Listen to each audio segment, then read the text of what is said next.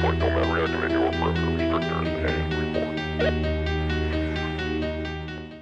All right, so my question is, we got the red line that seems to match the red horse. Could ISIS be the black horse? So I just put some photos up for you. Guess what?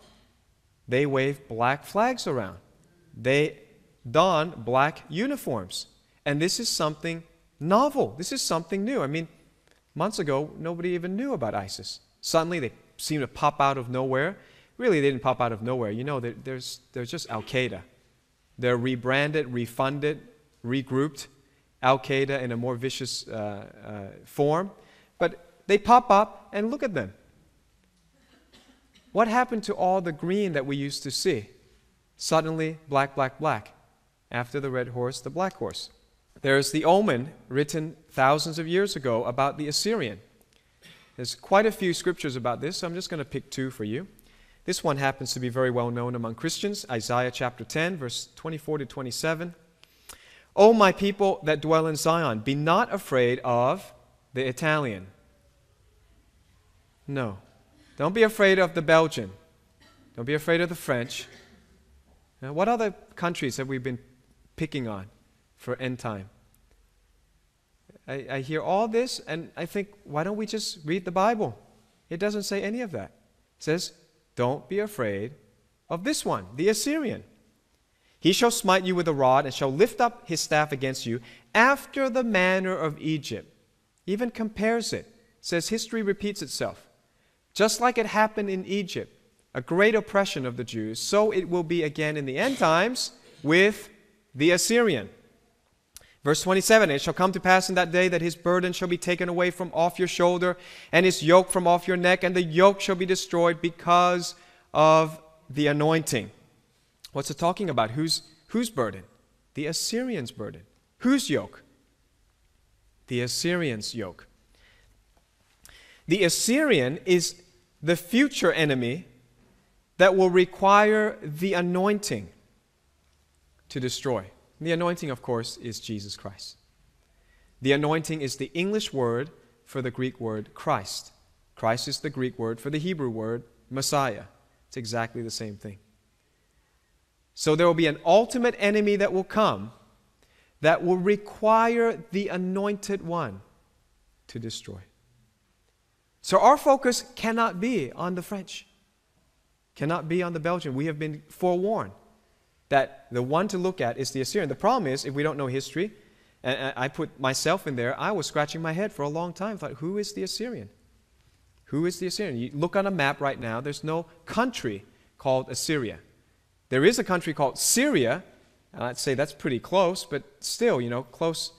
My dad says close only counts for horseshoes and hand grenades. So we want to be exact when it comes to the Bible.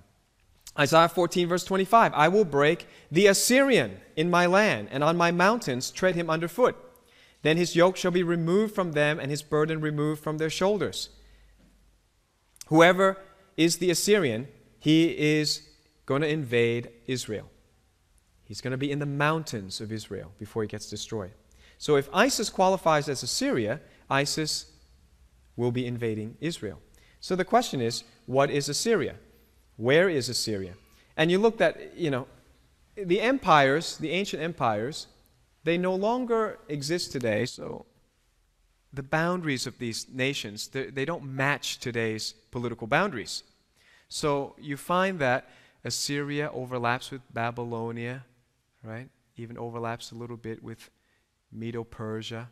But you can kind of see that that's where Assyria is. Certainly includes Syria, but it seems to include a little bit of Babylonia, doesn't it?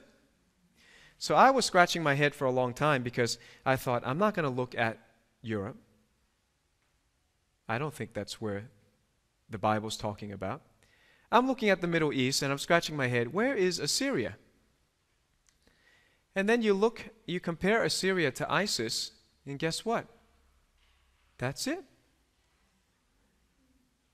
There wasn't territory that matched it until a few weeks ago.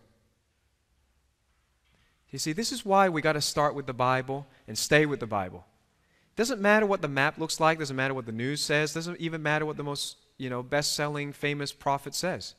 Just look at the Bible and just wait. It will come. It will happen.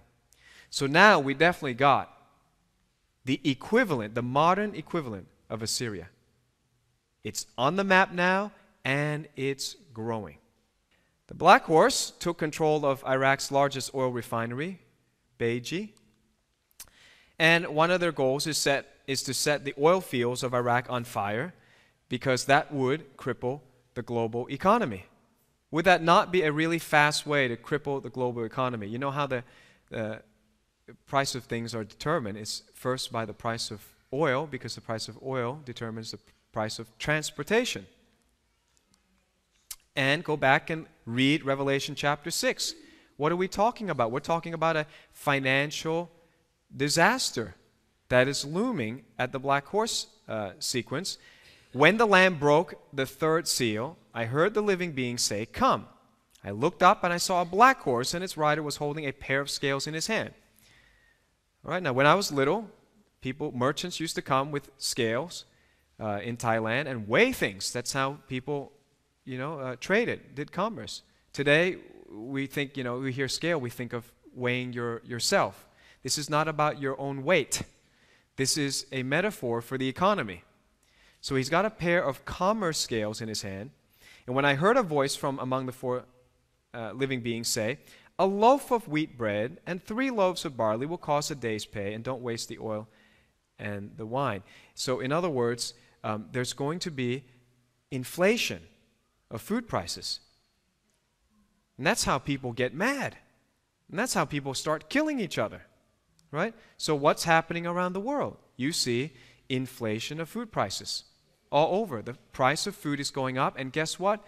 It's not going to stay there. It's going to keep going up. And the Black Horse is going to try to trigger something that will cause the cost of living to go up exorbitantly. So the Black Horse is simply Hardpoint